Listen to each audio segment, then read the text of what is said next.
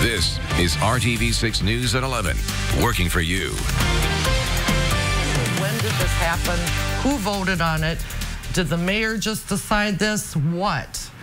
So that's why I called RTV6 to find out maybe you can get some answers that we couldn't. New at 11, RTV6 Doves has answers tonight for people living in Martinsville who opened up their water bills and couldn't believe they're now paying, in some cases, double what they paid last month. Working for you, RTV6's Cornelius Hawker shows you the lesson everyone can learn from this issue when it comes to holding leaders accountable for changes that impact your life.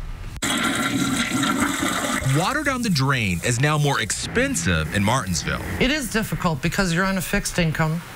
So, you budget everything out for for every month what you're going to pay for this or that. Now retired, Sharon Halverson doesn't have much room for surprise increases in bills. When I saw the new bill and I saw what our water consumption was and I saw what the new bill was, I was like, something's not right here. In the span of a month, her water bill doubled from $45 to $90. The main culprit, the wastewater charge. $20 last month, $50 this month. The neighbors that we've talked to, nobody knows about it. Over the course of 6 days, I tried, but no one with the city would go on camera. But I was able to talk to the mayor's office over the phone, and they said the sewer rate increase shouldn't be a surprise to anyone because over the summer, the city released these public notices laying out the increases and inviting the public to give their comment to the Board of Public Works. The Reporter-Times published the notices and did stories about the proposed price increases. Managing editor Stephen Crane even wrote a commentary where he laid it out plainly. The city, he says, needs to do a better job of informing the public about rate hikes, realizing not everyone reads the newspaper. And the public, he says, should get more involved by showing up to public meetings and giving your opinion to elected officials. Sharon tells me she's never going to be caught off guard like this again. And the next time the city wants to increase the water bill or any other bill for that matter, she hopes they do this. The correct and right thing would be to type up a little note, put it in your water bill. Working for you in Martinsville, Cornelius Hawker, RTV6. An Indiana law allows cities like Martinsville to increase wastewater rates, but cities have to go through the State Regulatory Commission to increase water usage rates. Martinsville wants to increase the price for water usage, so if you want to say in the issue, get in touch with city leaders. If you have a problem and feel like your concerns are being ignored, contact us at workingforyou@rtv6.com. A Lawrence Township official is out of a job after confronting 2 men for no reason. Those men say that punishment is not enough. I got my rights to do anything I want to do. I'm a police officer. Well, this happened outside the Nordstrom Rack on 82nd Street. Aaron Blackwell says a man later identified as a deputy constable watched Blackwell and his cousin check out in the store, then followed the two to their car. The video shows the deputy constable demanding to see his driver's license, threatening to tow his car, and yelling at the 2 men. Are you really an officer of the law? Yep. We don't have any proof that you are. Well, that's because you have a shirt that says driver's license out. What is your proof that you're even legal to pull? Shut up. What is Why don't you shut up? I'm not talking to you. Does it make you feel any better to No, it doesn't.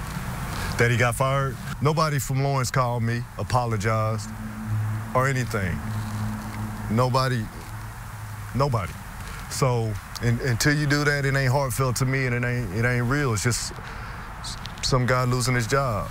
A few minutes later, an IMPD officer responded, talked to the men, and told them that they were free to go. Working for you, we showed this video to James White, a retired Indiana State Police lieutenant and former deputy director of the Indiana Law Enforcement Academy. He says the constable did everything wrong. My first reaction to the video was, you got to be kidding me. This is uncalled for, particularly in this day and age where we have so much strife between the citizens that we police. Many times police actions are misconstrued by the citizens, but in this case, The citizens were absolutely right. This was a bad stop. White also says you're not required to show your ID if a law enforcement officer has no reasonable suspicion or probable cause. The now former deputy constable in this case worked for the Constable of Lawrence Township. A constable is a law enforcement officer that serves legal papers for small claims court, acts as bailiffs, and enforces court orders.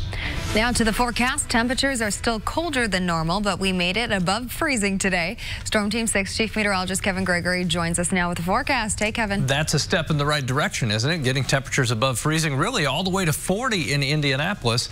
Bloomington at 43. There's more of that. The milder air will continue to move into the state tomorrow and this weekend. Temperatures right now have backed off. We're at 29, and if you look at the satellite, your state divided here from just about Bloomington, Indy, Muncie, Northwest. The cloud cover holding temperatures fairly steady. We'll wake up to the lower 20s tomorrow. It will feel like the teens will still battle the clouds, a mixture of clouds and sunshine in the morning. Here are your afternoon highs back in the upper 30s. We'll talk about when we'll be closer to 50 coming up. Working for you, RTV6 is getting answers for people in different communities concerned about safety issues. I know that you guys have gotten answers in the past, and pretty quick at that. So I decided to reach out to you guys, and here we are.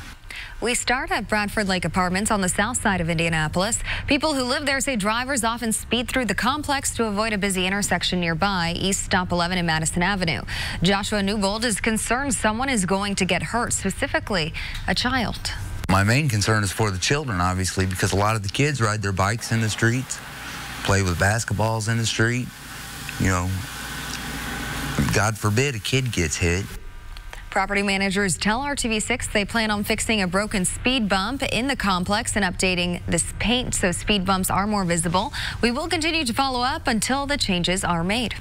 My concern is the lights are out and it's dark and need to be fixed. So then I called you. Yeah.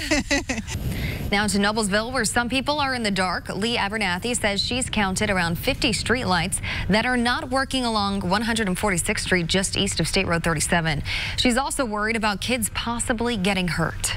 I don't know if school children are waiting for buses out there, but it seems like if there are lights there, they ought to be working because it was clearly very hard to see the other night.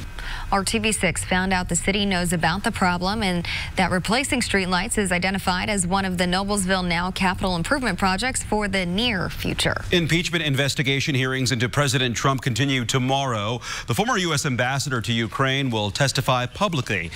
Marie Yovanovitch, a career diplomat, was abruptly pulled from Ukraine last spring. She left her post in May, 2 months before the critical phone call between President Trump and Ukraine's president. A high school in Southern California is closed until further notice after a deadly shooting today. At least 2 students were killed by a classmate at Saugus High School in Santa Clarita. Detectives reviewed the video at the scene. They say it clearly shows the suspect take out a handgun from his backpack, shoot 5 people, and then shoot himself in the head. We heard the gunshots and we just were like, let's go, like, let's run. Just seeing backpacks thrown all over the place and not knowing where your friends are. The 16-year-old shooter survived but is in critical condition. His motive is not clear. There are now 4 confirmed deaths in Indiana related to vaping. The state health department says the latest victim was between the ages of 50 and 59. They died from severe lung injuries caused by e-cigarette use. Right now, there are 55 confirmed cases of vaping-related lung illnesses and 57 probable cases in Indiana. New at 11, the Indianapolis Public Library now includes a section dedicated to history, culture, and stories from the LGBTQ+ community. Leaders unveiled the new permanent exhibit this evening at the Central Library in downtown Indianapolis. Right now, the collection includes more than 6,000 items. The CEO of the Indianapolis Public Library wants that number to grow. Indy Pride has helped make this material available, and we have pledged to continue to grow this collection in the future. I don't want anyone to think that, you know, this is one and done, that now we've got our gay collection. It's not that at all. I really see this as a starting point. Last year, Indy Pride and the Indy Library announced a partnership to integrate the Chris Gonzalez Library and Archives into the Central Library. Chris Gonzalez, by the way, was a community activist and founder of Indiana Youth Group. He died in 1994.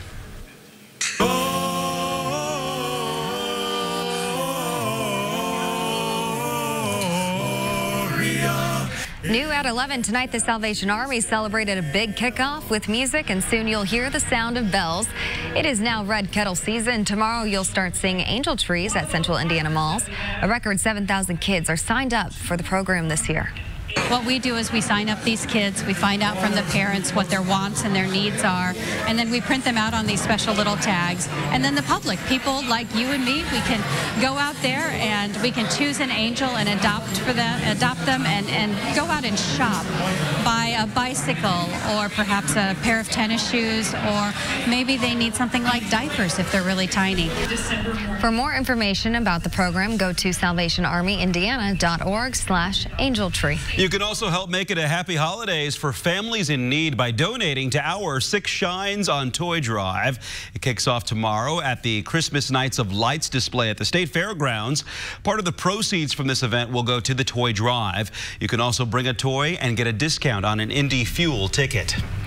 If you have children who need winter coats, a community organization wants to help where kids can get what they need to stay warm for free this weekend. Also ahead, how a Central Indiana high school is helping students learn skills for in-demand, high-paying jobs that do not require a 4-year degree. You're watching RTV6 News at 11. Visit your local Hyundai dealer today. This is RTV6 News at 11, working for you. The record-breaking freezing temperatures we felt earlier this week are a good reminder that not everyone has what they need to stay warm this winter. Tonight, RTV6's Cameron Riddle introduces you to a group that's working hard to make sure kids on the east side have a coat by this weekend to get them ready for winter. If this week proved anything, it's that in Indiana, you need a coat. And while it may be a necessity, for many of us, the warmth of a coat is a luxury. As you know, we live in Indianapolis, and the weather can be below 0 one day and it can be 55 the next. But everyone has to have a coat.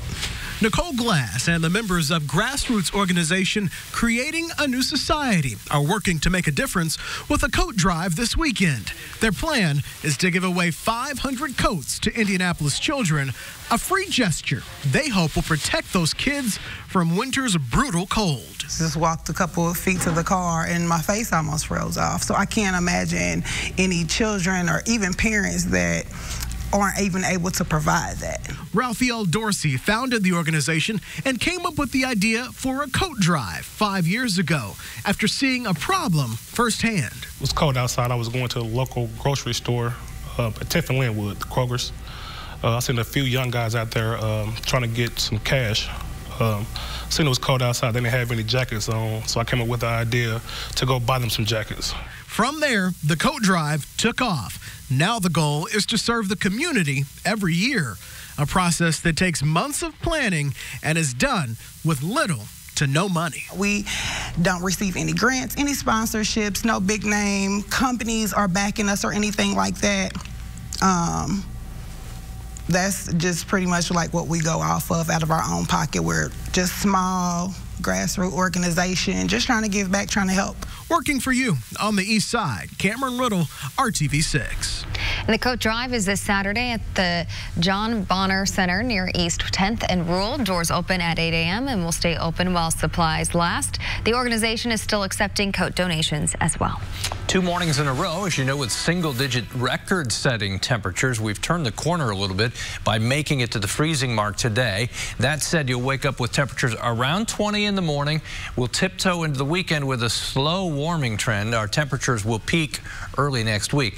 The core of the cold air will be pushed out of the United States, and we'll see milder air west of the Mississippi first start to drift to the north. Our temperatures, as I mentioned, early next week, Monday, Tuesday, Wednesday, start to make some progress into the upper 40s.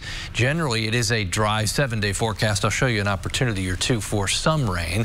34 tomorrow at noon. The wind will generally be northwest at about 5 to 10 miles per hour. Afternoon temperatures work their way into the upper 30s once again.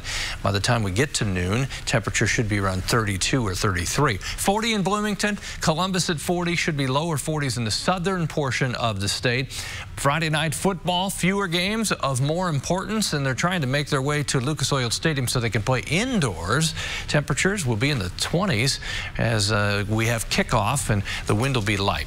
As we go to the weekend, the difference between Saturday and Sunday, you see they're both the same high temperature. More clouds on Sunday, the slight chance of a shower, especially in the northwest portion of the state. Notre Dame at home, 2:30 kickoff, 33 degrees and mostly cloudy. Ball State 37 for a 3:30 kickoff. Saturday temperature noon at 34, afternoon high 41 degrees. Saturday temperatures cooler to the north, a little warmer to the south. No real surprise there. Have a decent amount of sunshine everywhere. As you look at the 7-day forecast, we mentioned the warmth is all on the right-hand side of your screen.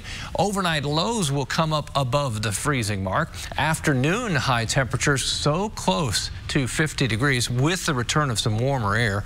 We'll at least have a chance for some rain on Thursday. Dave is ready with sports. And let's talk a little bit about Sunday. Vinatieri, he remains the Colts kicker. A lot of talk about Adam after the team brought in some tryouts on Tuesday, but gave him the vote of confidence yesterday, and back to normal, kind of, today. Good evening. And that routine includes a chat with the media on Thursday. The 46-year-old as resolute as ever for the Colts.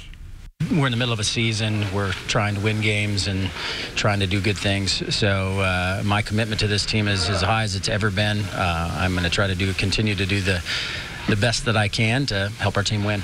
No, those are things and talks for after seasons are over, when you're thinking that stuff, not in the middle of a season. Retirement? Not right now. A huge night of high school football tomorrow night. Regional titles on the line. Hope you were with us at 6 tonight. Our Sports Extra Spotlight on Mount Vernon, going for their first regional championship tomorrow night. It's up now on my Twitter and Facebook page. College hoop tonight. Marion hosting Thomas More. Scott Heddy, the former Carmel coach, now in his 3rd season.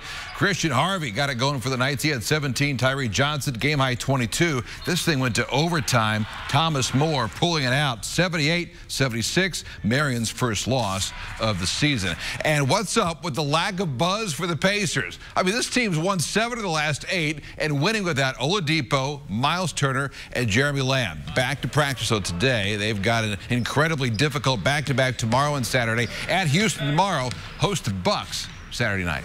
You know, James Harden is, averaging 37, 38 points. He's playing great basketball once again. Now they have Westbrook on that roster, and, they are a team that can put up some points.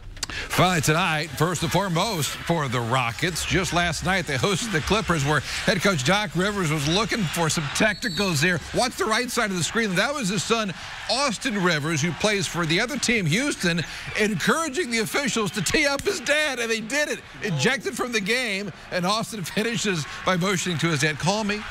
Call me, Dad." Wow. As he left the court. Rockets won the game 102-93. What kind of respect is that for your That's going to be awkward Come on. Thanksgiving table I was going to say, you conversation. got Thanksgiving in 2 weeks. Come on. All right. Tension, for sure. Oh. Thanks, Dave, for that. Coming up, should you include references on your resume? Why our hiring Hoosiers career coach says no, plus other helpful tips for your next job search. $3, what?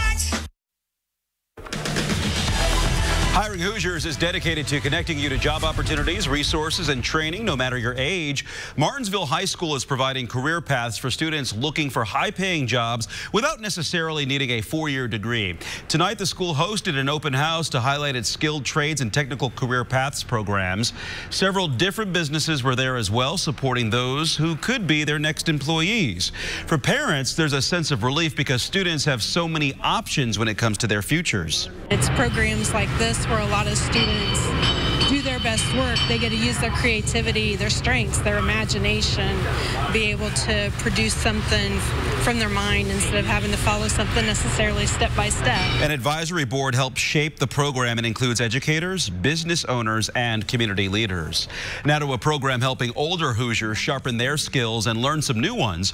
Over the last several years, more than 1,000 Hoosiers have taken advantage of Goodwill's Senior Community Service Employment Program. The CSEP program zero zeroes in on people 55 and older, assessing their skills and filling in the gaps with new workplace skills and honing their strengths so they can re-enter the labor market. There's even paid on-the-job training. 67-year-old Mary Jones went through the program and now works as an administrative assistant at the Goodwill offices. Basically, what I was looking for was training to get me back in the swing of working.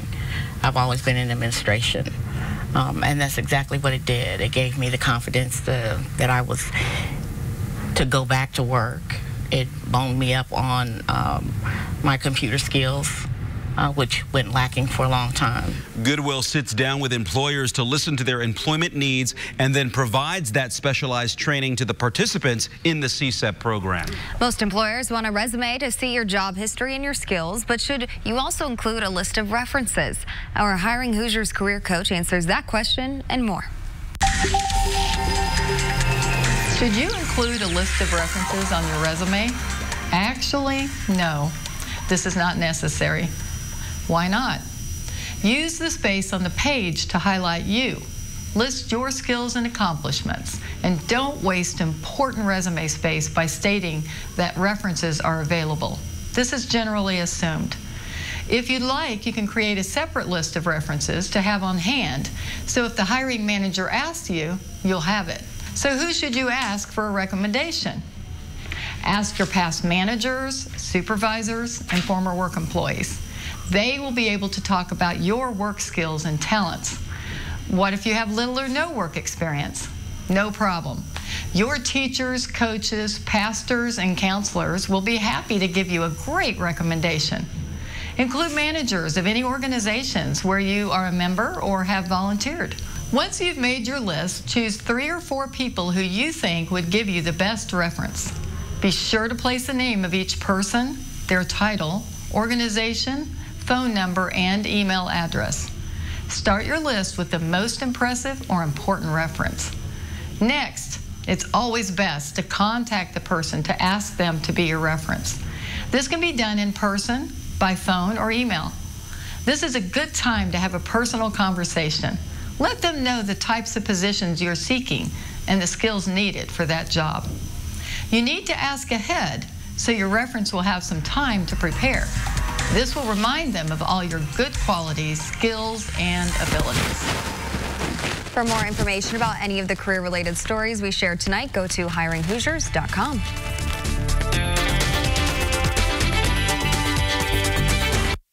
Lazy Boy Furniture Galleries. Live life comfortably. Another sign of the holidays, the Festival of Trees returns to the Indiana Historical Society tomorrow.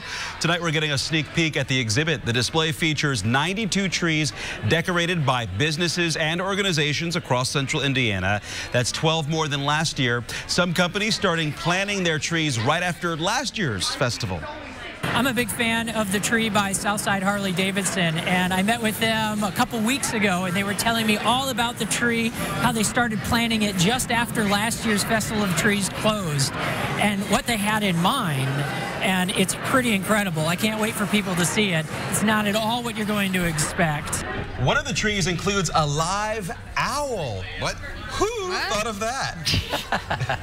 You can see it in all the trees through January 4th at the Indiana History Center. You think he stays on the tree he's supposed to, or he visits all the others? I'm sure he hops around, yeah. I like that. 92 trees, there's 92 counties in Indiana. Oh, fun fact. And I hope to be 92 someday. You know the beauty of an owl, right?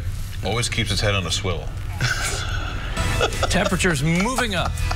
43 by Monday. I may have gotten Gregory speechless there for like 2 seconds. Did you see my head? Amazing.